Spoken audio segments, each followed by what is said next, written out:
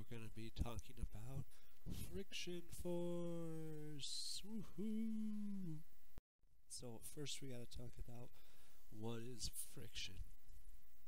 So friction is a force opposed to motion.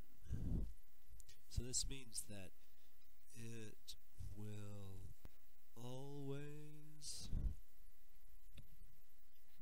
point opposite to motion.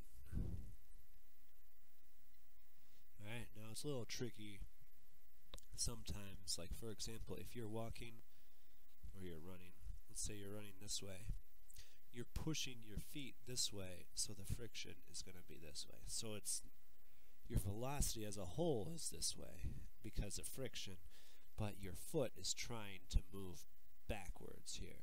So, you know, you got to be careful with the direction sometimes, but it's always the opposite the direction that it's trying to move, okay? So there's 4 types of friction. The first kind is static friction. What static friction is between? So this is going to be between not moving things. We'll say objects, sounds a little more eloquent.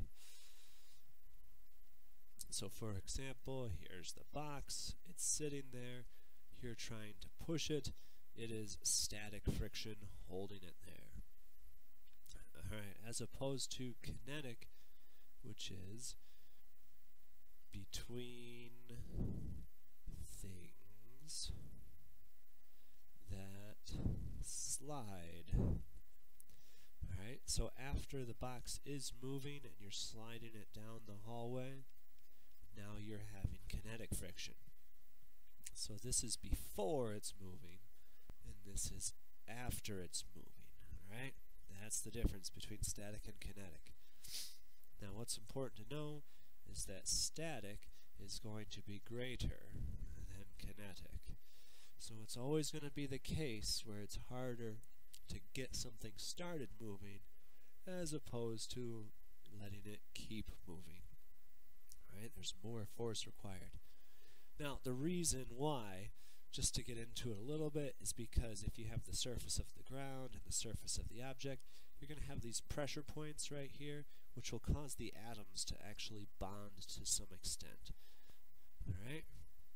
Now this bonding is going to occur only in static because the materials are still, so when you have to push, you have to break those bonds. That takes more force, so that's what happens there.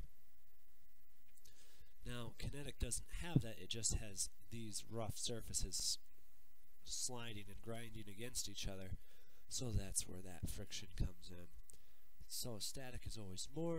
It doesn't matter about the surface area, it just matters about the materials, because no matter what, it'll always be on just a few pressure points. Alright, let's talk about rolling.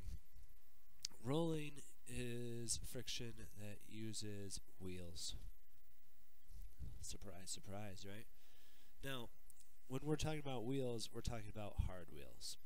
Okay? So not car tires, but like metal ball bearings or hard material. Now the reason what makes this different is it deforms the surface slightly. Deforms the surface. Alright, so remember we talked about how the two surfaces kind of mash against each other. When you have a wheel rolling about there, it's going to kind of pancake the surface out, which makes rolling much less than kinetic. Alright, so rolling is going to be the least of these.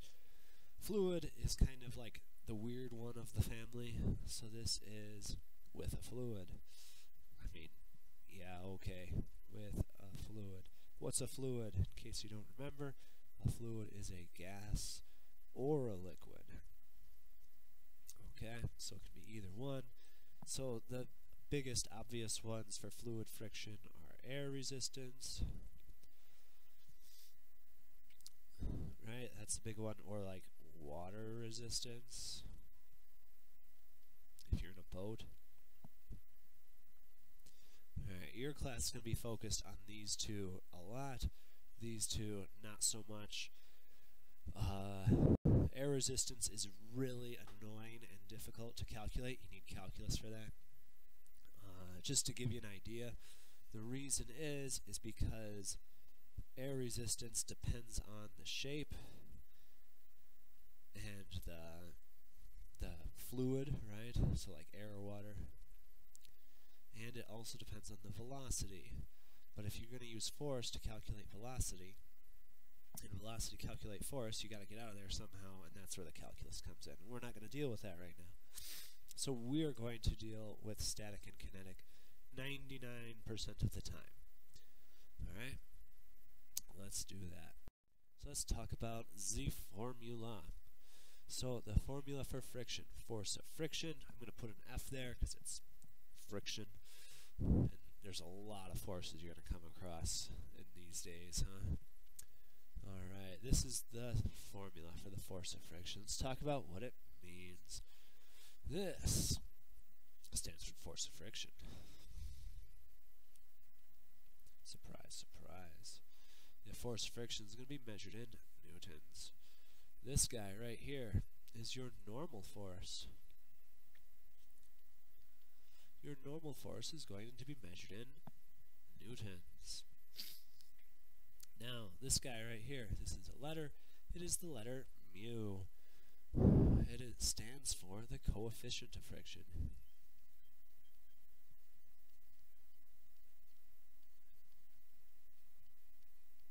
Alright, coefficient of friction. So a coefficient of friction is going to depend on the materials.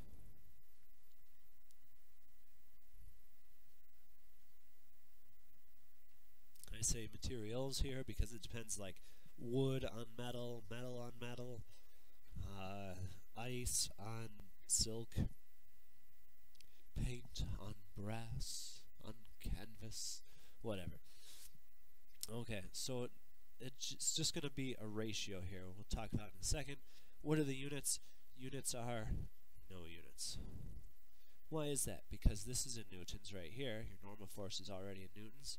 What do you have to do to it to change it into newtons? You have to do nothing. So let's talk about coefficient of friction for just a minute. Coefficient of friction, if we solve it, it equals your frictional force divided by your normal force. So this is basically how much of your normal force turns into your friction force. Let's pretend it were 50%. That means that your coefficient is going to be 50% or 0.5. Okay, so this is usually mu is going to be,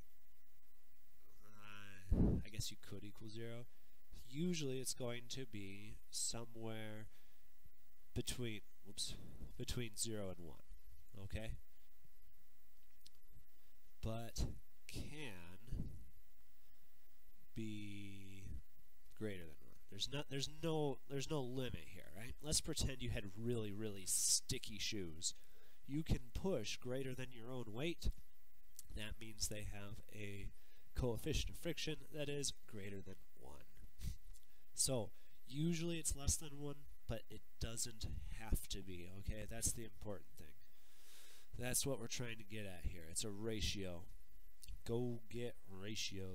Alright, let's do a practice. How hard do you need to pull a 45 kilogram box to get it to move on a mu equals 0.754? Alright, so let's draw a beautiful picture of what's going on. Here's the 45 kilogram box. We need to calculate the force of gravity. We can do that. So we're going to take 45 times 9.8. That's going to equal 441 newtons. So we know the normal force is also 441 newtons because it's the equal and opposite reaction. So now if we want to pull this, that means we have to pull harder than the friction force. The friction force is going to go this way, and our force, our pull, is going to go this way. So let's calculate the friction force. Friction force is going to equal mu times the force normal. The force normal we know is 441. The coefficient is going to be 75, well, 0.75. Oops. So that means that the force of friction is going to equal about 331 newtons. So that is how hard you need to pull.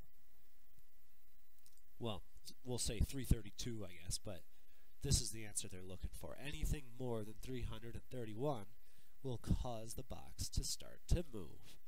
Alright, let's do one more. So for this one, we need to pull a box with a mass of 600, or with 600 newtons to get it to move. If you have a mass of 50 kilograms, what does the mu need to be? Okay, so here's our box. Now we need to pull this one with a force of 600, which means it's pulling us this way. Since we weigh 50 kilograms, that means we weigh 490 newtons, and this is going to be going up at 490 newtons, which means our force of friction, which is going to pull us that way, is going to have to be more than 600. Right? Are we okay with that setup? So what do we know? We know that 600 is going to equal mu times 490. So to solve for this, we're going to take our 600 and we're going to divide by 490. So mu is going to equal 1.22. And there's no unit to that since it's just a ratio. So that is what we will need. So there we can see an example of when you would need a bigger than 1 coefficient of friction. Right? So you will need some sticky shoes to get there. But it is possible. It is allowed. All right. Like and subscribe, and we'll see you on the next video.